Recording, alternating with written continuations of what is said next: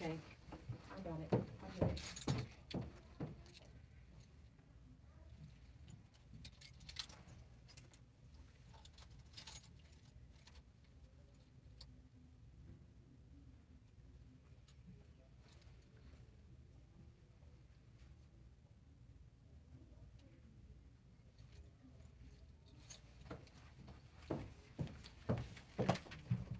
Okay.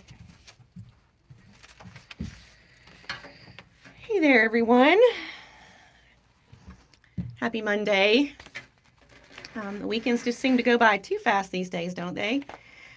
So hi, I'm Rendi Murphree, epidemiologist and director of disease surveillance at the Mobile County Health Department. Today is Monday, January the 11th. This is our 2:30 Facebook Live update on the impact of the COVID-19 pandemic on Mobile County. So worldwide, we've seen more than 90,000 cases of COVID-19 now, with about 22,500,000 in the U.S. and over 400,000 in Alabama reported this morning. As far as deaths goes, we're approaching 2 million deaths related to COVID-19 worldwide, with nearly 375,000 occurring in the U.S., over 5,300 in Alabama. I heard some stats earlier when I was on a CDC call that on average 240,000 cases of COVID-19 are added in the United States each day, with a record-breaking 7-day average of 3,000 deaths reported daily in the United States.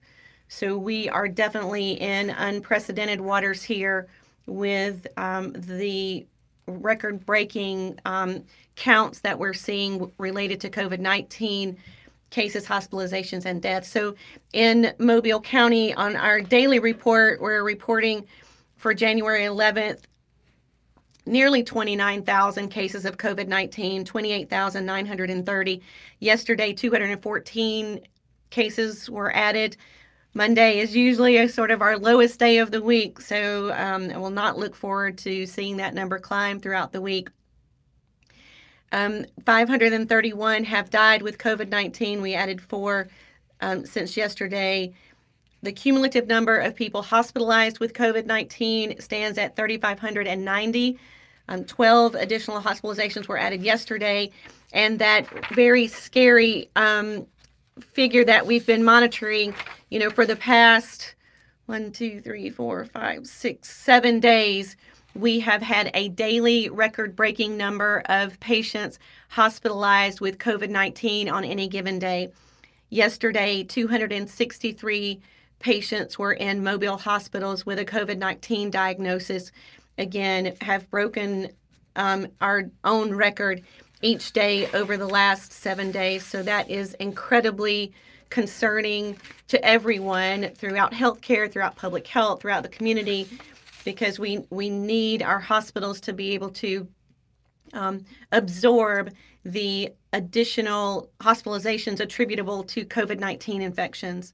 So we always get questions asking, how are the hospitals doing? They're stressed and they are at capacity. When I checked the bed availability in the statewide system, we were sort of at -1 as the number of adult ICU beds. We talk about how we know this is a fluid number. It changes throughout the day. Hospitals can expand and, conserve and by discharging people or extending ICU beds to other areas and that sort of thing. But we are at a critical shortage of adult ICU beds. And so that is something that we are concerned about. We hear that lots of rural hospitals are calling our hospitals trying to get transfers in, and they're unable to take them. We know that the 15 or so outbreaks that we have in long-term care facilities are placing additional burden on our hospitals, with COVID patients needing to be moved out of long-term care and into hospitals where they can get the higher level of care that they need. So again, just things are at a very delicate situation right now with regard to the burden of COVID on our hospitals and our healthcare system. The other thing that we are hearing is that some of the rapid testing facilities around town are getting short on rapid testing supplies. We've talked from time to time about how we might start to see that with as the volume of testing increases, and there have been some supply chain shortages that we are hearing from some of our partners that they're running lower on rapid tests, which of course pushes people to do more testing for PCR, which generally is a 24 to 72 hour result return. But as more and more PCR is done, then we will start to see those result times extend beyond that really preferable 48-hour window. So from our expanded report, I'll just briefly comment on, we're now at a cumulative rate of 6,900 cases per 100,000 people. Last week, the number of cases reported to us was nearly 2,000, so 1,965. That was an increase of around 200 over the previous week. So we have seen an increasing number in the cases reported weekly since October. So every week we have more and more cases reported to us. Let's see if there are other things that I need to mention. I've talked about the increase in the number of hospitalizations. So we're seeing on average, over 200 people hospitalized. That's quickly going to get to 220s and 230s when we look at the 7-day average. So more to come on that. The number of deaths reported last week was 11. That's always a little bit of a lag measure, so we're not seeing the numbers of deaths that we saw in the spring and in the end of July, August period, but again, the number of deaths tend to lag. And then the percent positive laboratory test, which is a measure that we look at, it was down slightly last week. The number of tests was up, the percent positive was down slightly, but we're still looking at around, above 15% in our traditional public health surveillance. And when we talk to our partners that are doing rapid testing at the urgent cares throughout the county, they are seeing percent positives of nearly 30% overall, and in some locations on any given day, they may see as many as 40% of the people that they test are testing positive. So a little bit about the zip codes. I like to call these out to focus attention where we're seeing high rates of transmission per capita. So again, this is Satsuma, Criolla area. Now we've added zip code 36505. In the Sims area and along 36618, which I think is that sort of between that North and South Crichton area and Sims. Now we're seeing that transportation corridor going along Highway 98 or Moffett Road. We're still seeing most of South Mobile now with very high rates of infection. Grand Bay, Irvington, the Bayou, and Theodore, all in, dark red, are very high rates of infection now, along with some interior zip codes with 36607, 02, and 36693. So those are the really hot spots for per capita transmission in the last couple of weeks. So if you are in those areas, please be extra diligent about protecting yourself from COVID transmission when you're out and about in the community, when you attend gatherings, as you are at work and running errands and all of those things where you are mixing with people who don't live in the same household as you. So I will answer a couple of questions and then make a couple of announcements from the media. Someone recognizing that we have a new high of 363 persons hospitalized. What's the current ICU census and how many ventilators? So as I mentioned, we are at capacity with ICU beds for the moment, but the number of ventilators is still quite generous. So we have almost exactly half of the ventilators that are in Mobile County are still available for use. What type of strain are these numbers putting on resources? So as I've mentioned, the hospitals are seeing an incredible burden of hospitalizations. The emergency department visits for COVID-like illness are up. COVID isolation and quarantine among healthcare workers is up. We're seeing and hearing from hospitals and nursing long-term care facilities that more and more staff are having to stay home because of exposures or infections, because of high community transmission. Our treatments, some of the treatments that have been available to us earlier in the year, convalescent plasma, antibody treatments, we're hearing that there are fewer of those not as many doses available as are needed. So it may not be that there are fewer doses, but that we have so many more people right now that would benefit from those medications, or those therapies rather, for COVID-19. And the hospitals don't have enough.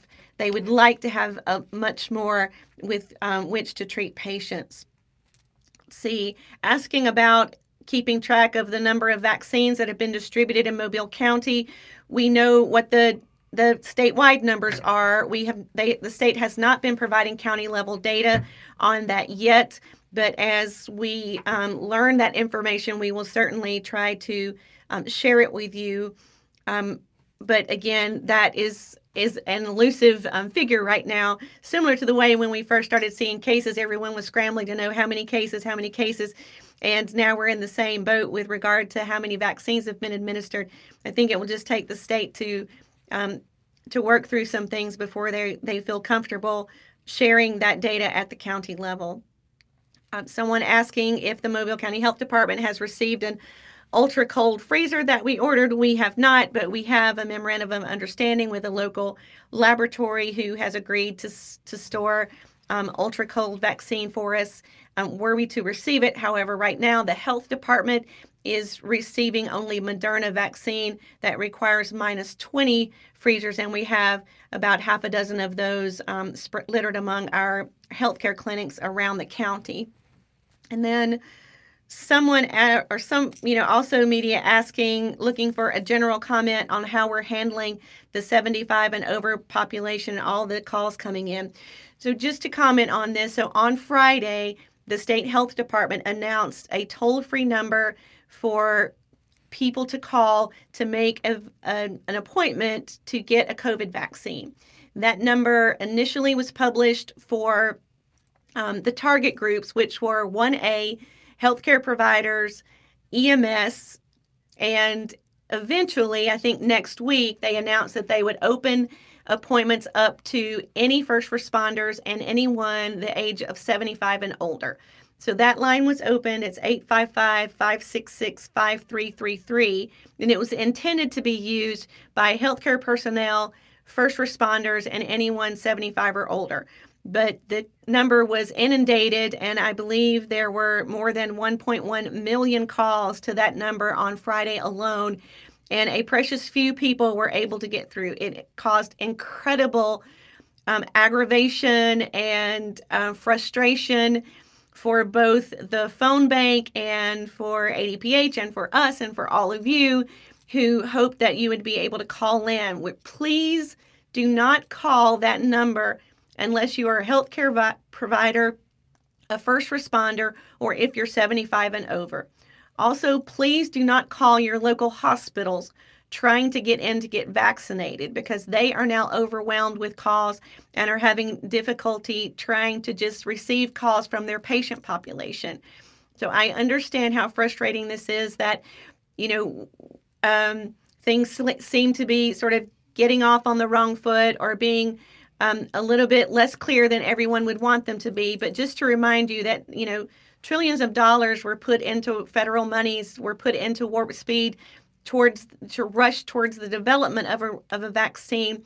And yes, we expected one to become available sometime in 2021, but there were not a lot of federal funds pushed to the states to try to deliver these vaccines. So we're working as hard as we can to try to find solutions. And as we do, we will let you know. So currently, again, use the 855-566-5333 number. The Mobile County Health Department is planning a vaccination event sort of a, first come, first serve event for these categories: healthcare providers, first responders, and people 75 and over for Saturday. We will let you know more information about that when we have it all sort of firmed up for you. It will not be at one of our Mobile County Health Department locations. So please don't come to our location hoping to get vaccine on Saturday, because you'll be in the wrong spot. Please stay tuned to Facebook. Stay tuned to the information that we provide daily, and we will provide that information publicly when we have it available to us. Let's see. Someone asking on Facebook about our numbers being worse than they've ever been, and asking about schools opening. And yes, I have been told that the schools have opened today as they planned. So just one more event. Let's see. So someone asking about how Mobile will deal with the shortage of beds and staff. So there are things that hospitals can do to try to relieve some of the pressure on bed availability and healthcare, and that these are things, up to them. They can restrict visitation. They can call off non-elective surgeries. There are some things that they can do to try to, relieve the strain on beds. In some situations, they could potentially open up other areas or, double up rooms, that sort of thing. So, but these are up to the hospitals to decide what to do to try to, like I said, sort of deal with the enormous influx of hospitalizations due to COVID-19. Anything else? Okay. Just wanted to mention, we'll talk about this a little bit later this week, but on Monday, January 18th, in honor of Martin Luther King Day and in partnership with community leaders, the Mobile County Health Department and the Stone Street Baptist Church is sponsoring a free drive-through COVID-19 rapid testing event, and will be providing flu vaccination on Monday, January 18th at Stone Street Baptist Church from 8:30 to 12:30 p.m. That's at 311 Tunstall Street in Mobile.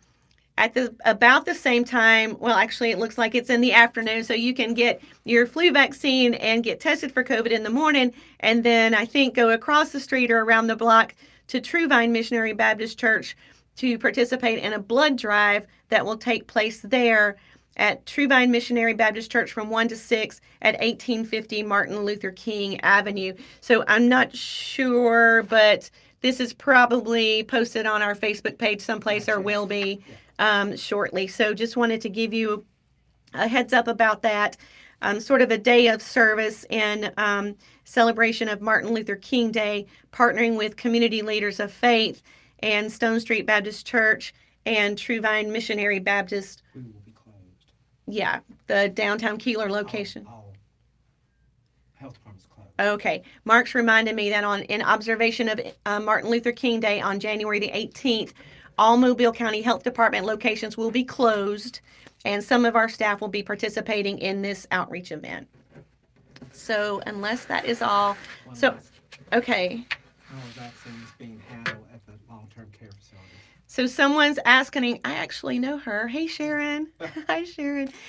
So at long-term care facilities, the nursing homes first, and then the assisted living facilities, and then the skilled assisted living facilities are receiving vaccination for residents and staff through what's called the long-term care pharmacy program. This is a federal program where CVS, Walgreens, and Senior Care have been allocated COVID vaccine specifically for long-term care facilities. So the vaccination by the pharmacies directly in the facilities started, I believe, on the 28th or the week of the 28th. One day a week in those facilities over a couple of weeks.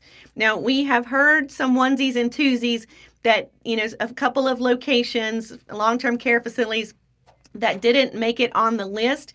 and we're working hard with the state partners and the feds to try to make sure that all of our long-term care facilities, the SNFs, the ALFs, and the SCALFs, that they all are on that list and are queued for vaccination. If for some reason a long-term care facility cannot get on the list, or they are skipped over for some reason, don't worry, contact us and we will make sure that we include you with our priority vaccinations in the early stages of the vaccination at the health department or with some of our other community partners that have a little bit of vaccine.